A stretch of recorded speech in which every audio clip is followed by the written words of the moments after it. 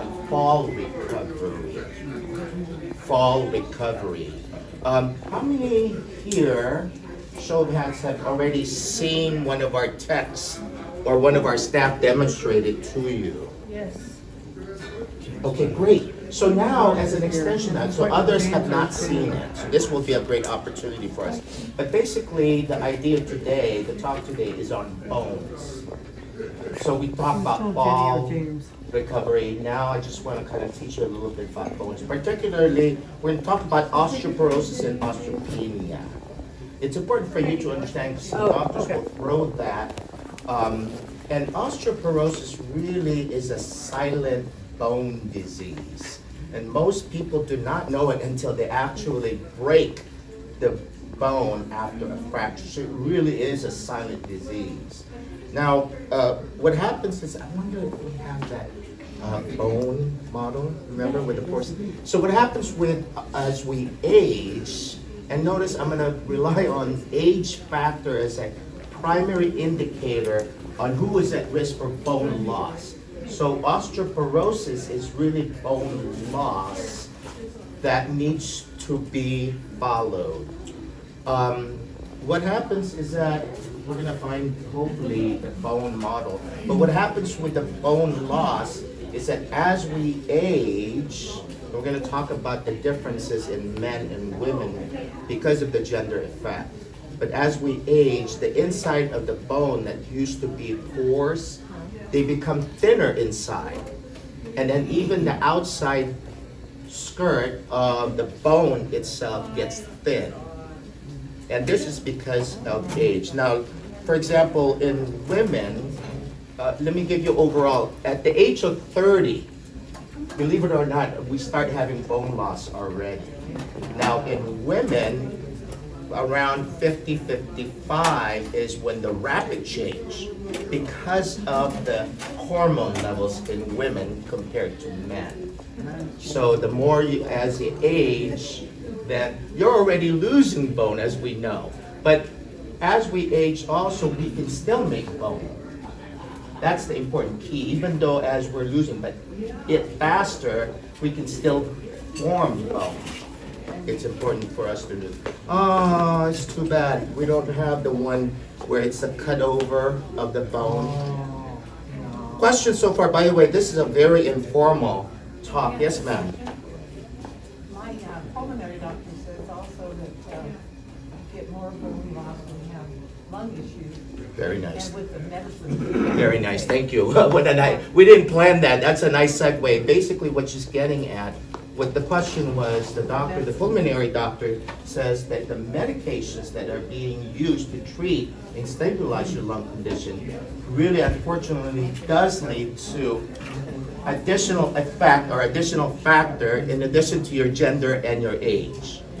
Very, very nice. So let's go over some risk factors first, and then we'll go back to that. This way everyone knows. So we're already saying, unfortunately, men also has this disease. Asian and white women are highly prone. Asian and white women, it's because of their stature. It's just the way we were built by Mother Nature. Versus the black women, it's a different stock, but they're still at risk, just to let you know. So quickly, family history of broken bones. Okay, very important. Broken bone after age 50. So if you break your bone after age 50, we need to work up the density of your bone. Surgery to remove the ovaries before their period stop. Because remember, we talked about the hormone effect of the ovaries. Early menopause, not enough calcium and vitamin D. We'll talk about that again. Extended bed rest or physically inactive.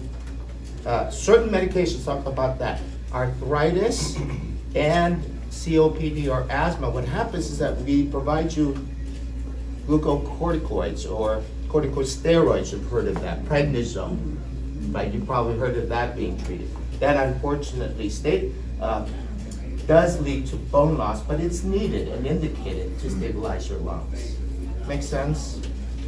So it is very important that then we study bone loss. So I always recommend age indicator, think age. In women, 65 and over. So women and age, those are the primary two factors. So in men, 70 and older. It's really, so what happens then, by the way, osteopenia is the lower or minor version of osteoporosis. It's still bone loss there. And then of course, normal bone compared to the rest of the population. That's how we know what normal values. Can it be tested? Anyone know? Bones? Can you? Yeah. Yes. How? DEXA scan, very nice.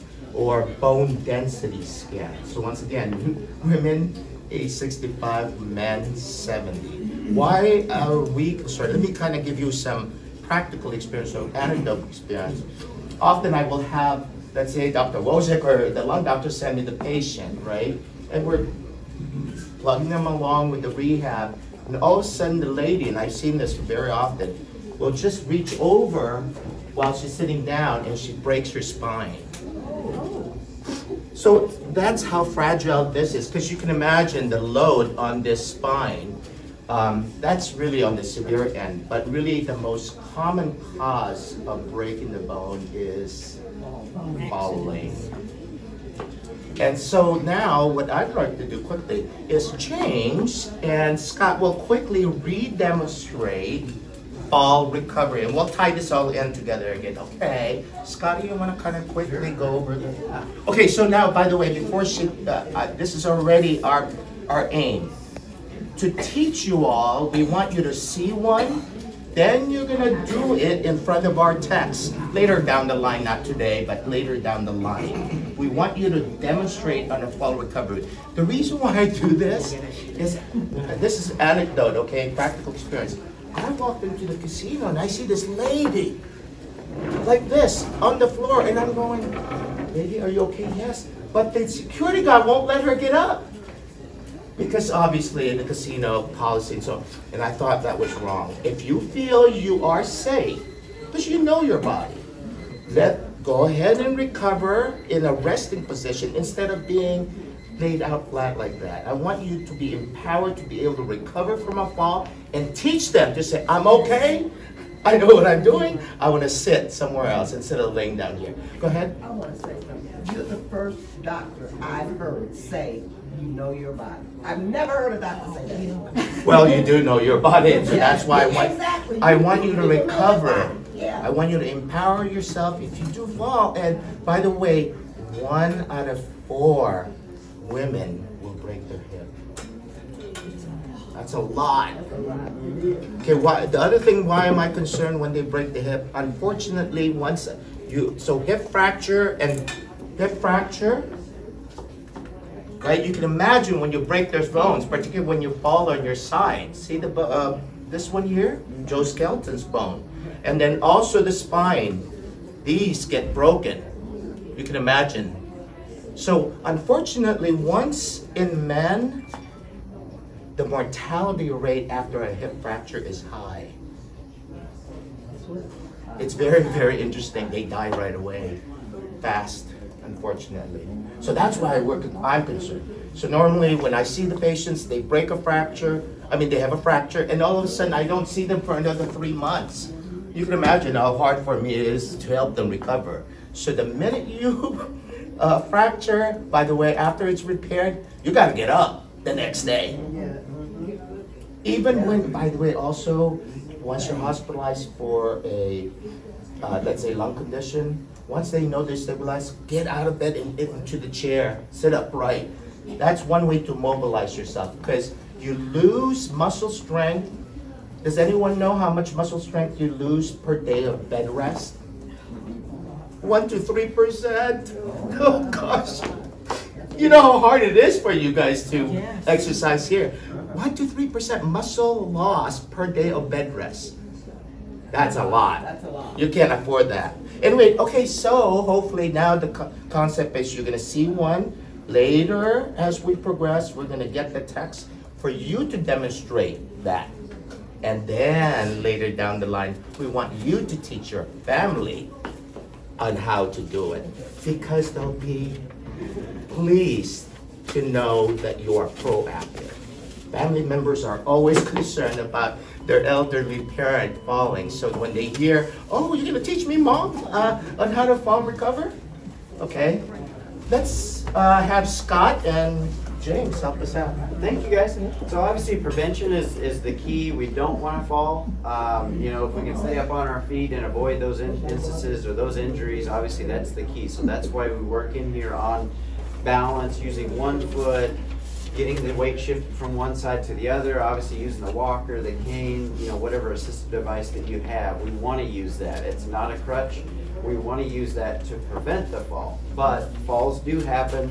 We've got pets, we've got uneven surfaces, we've got carpet, we've got roads, you know, that stuff does happen, so we can't prevent everything, but if we can prevent it, the key, yes, ma'am? We have the hose from the outside. The hoses, you guys all know, it all gets in the way, so. That is the worst. Yep, exactly. So if you can minimize those instances, you know, go around your house, we've got some handouts to look and see, you know, what are some key things that we want to avoid, what are things that we want to be aware of. Does anybody know where the most falls happen? What room in the house? The bathroom. Yep, that's wet. We're in a hurry, we're getting up over the tub, whatever it may be. So the bathroom is the number one. So even just being aware of that, when you enter the bathroom, this is the worst area for me. This is where I want to be most aware. Now, we want to be aware in the kitchen, out in the community, at the casino, you know, that too. But the bathroom is where most of them happen. So rugs, wet floor, stepping over the shower, take your time, be deliberate about it, even if it seems kind of ridiculous, like, okay, I've got to make sure I'm stable getting up over the tub. We want to prevent that fall first. But if the fall happens, so James is going to be our fall victim, so you can go ahead and lay down on the ground, James. We'll throw him down. Who wants to throw James up? So we've got somebody on the floor. James is always the victim. Exactly. Why not? As Minji. Yeah. So with any fall, we know, you know, hand, wrist, shoulder, you know, those are all keys. But with you all as a demographic, hand, wrist, shoulder, and like Doc had mentioned, the hips too as well. So my first thing always is to make sure the patient's okay, they're breathing, you know, they're alert, they're awake, we don't have a head injury. But the first thing is to look through some of those areas. You know, James, can you move your wrist? Okay, so wrists are okay. Even if we've got some soreness or some pain that's already started to set in, wrists are okay. Can we move the shoulders? Do we have a fracture at the shoulder? Shoulders seem to be fine. Next thing, can we move the legs and the hips? So James, can you just kind of bend your hips and legs there for me? Perfect.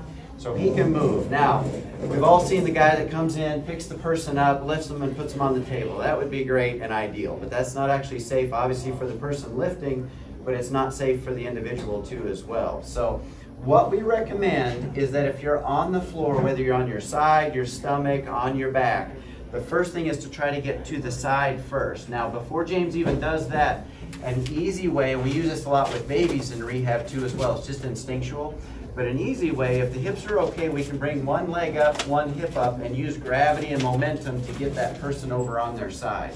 So whether it's a big individual, an individual with pain, soreness, some limitations, we can still get them onto their side. Now, it may be uncomfortable to lay on the shoulder or the knees, but we would rather kind of go through that episode, get you up, kind of get things moving, than to try, you know, some of the alternatives or some of the other ways. So if we can get to the side, now James can kind of keep rolling over to his stomach. Once he's to his stomach, we can either assist him, or now he's able to use 1, 2, 3, 4 points. So he's got both arms, both legs. James, can you lift up onto all fours? So if we can get him on his hands and knees, this is a huge step. Now we can either use somebody else to come in as something to push off of. We can use furniture, a chair, as much as we don't like to walk around and use those things. If we've got something stable that we can assist or use to get over to help not only us, but the victim. So James, can you put one hand up here? So we're just going to kind of keep working our way up. Now, if somebody's got a lot of weakness, we can get here, use good proper lifting mechanics, get up underneath him. And James, what I'm going to have you do is try to lift this leg up here. So if we can get one foot on the ground, now you're going to push through this leg and this arm, and we're going to lift up at the same time. Now I know that looks easy, But that's kind of the proper process, and of course we can use assistance, another individual, recruit people around, pick up the phone. Obviously we've all kind of heard the firemen coming over. You know, if that's what it takes, that's what it takes. But if we can assist and get James up on his feet, now we can assess better, you know, are there any injuries? Do we have any cuts or abrasions? Is it time to go to the emergency room? You know, what else do we need to check after that? But those are easy ways to not only protect the person that has fallen, but you as well. A lot of you guys are a care provider for somebody else or for yourself. If you get injured, then they're also in trouble too as well. But like Dr. Miciano had said, broken hips, it's kind of a steep downturn if we don't get you up, get you moving, because laying in the bed, we start to lose our appetite, we lose our energy, we lose our muscle mass, we lose our bone density, and it's just kind of a slippery slope. So that's why we want to get you up on your feet, get you moving. That's why if you've been in the hospital, every day PT comes in, let's get out of bed, let's get moving. We've got to get that gravity and get that resistance back through the system. So this is very, very important because even when you're home alone, this is want you to know this, that so that you can recover yourself potentially. Also, that reminds us, you know, it's important for us to, we recommend that you carry the phone around with you as much as you can, particularly when you're alone and then you're on the fall. This way you can recover into the chair and then make your call. We also, I like to recommend the whole concept of the 24/7 services. One brand, of course they're branded, but those I recommend, the ones where you carry and you essentially, it's like a button or like that. I don't like to mention names because I don't know brand names, but I like the concept of that for you. Basically it's wireless. Can you give us a little bit more info? Even for me, I would like to, just what is it basically? This is it's got a whole unit that comes, so if you're anywhere in the house, for example. So you got to get the deck set. Once you fracture a bone, at any rate, I tend to treat that patient with those bone forming medication because the benefit outweighs the risk. The other risk that you're talking about, the jaw, the patient's got concern, the jaw fracture, rotten teeth, whatever, 1%, less than 1% of all. So the benefits outweigh the risk.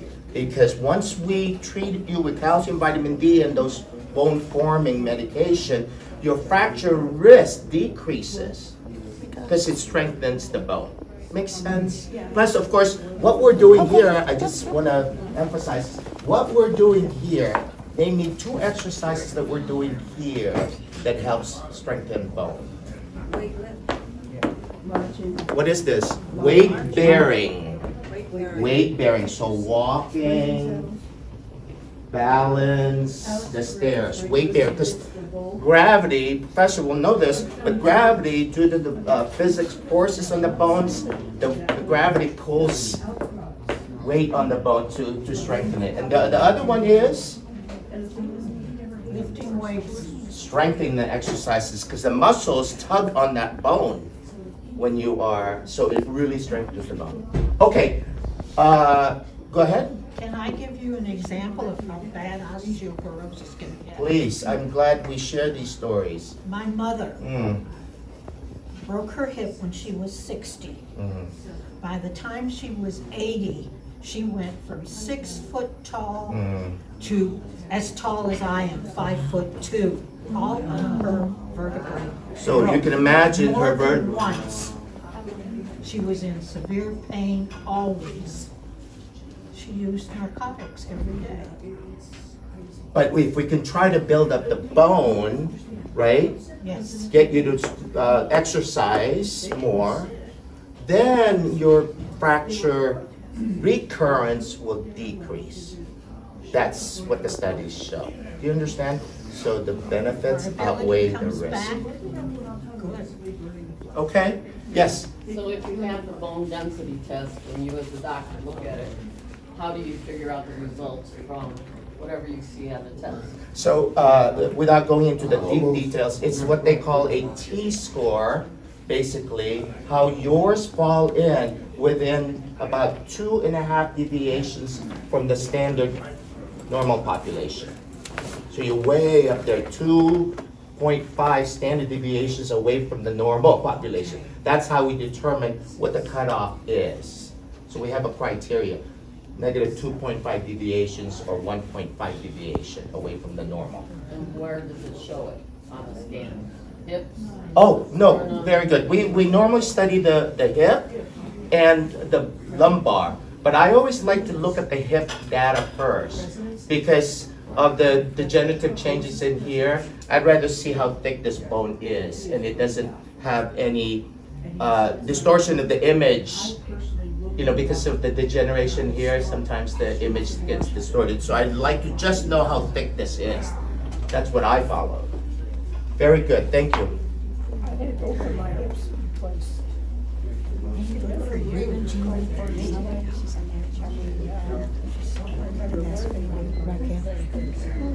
But I was normal, and I was only coming up with 6 So it's important to have the proper diet, calcium and vitamin D. Calcium and vitamin D, how much calcium? 1,000 milligrams? 1,500. Huh? 2,000. We want at least 1,200 milligrams of calcium in divided doses. So 400, 400, 400 to make it 1,200. Vitamin D, how much minimum? 800 international units. So most of the little ones you see might be 200, some are 4, but at least 800 Vitamin D? Hmm? Vitamin D, you Mhm. So 800 vitamin D and 1,200 calcium. Correct. And then weight bearing, and then lifting. Do the vitamins, minerals affect us any other way? We know that the ones, Side effects? yes, basically. You say that the calcium, because I take I was taking 2,000 milligrams. You saying I should cut it in? Oh yeah, different, because of the absorption. It's better absorbed when, instead of all in one. Oh, okay. And the vitamin D, I should cut it too? Yes, 400 and 400. Or you can just take one 800 IU or just one a day. So vitamin D? Yes, vitamin D. Thank you all very much. And then please suggest to us, our staff, what other topics you'd like to hear. But we're gonna all be doing this because we want you all to be empowered and educated. Does folic acid help you? Not as far as bone effect, basically. Thank you again, everyone. Enjoy some food. Thank you.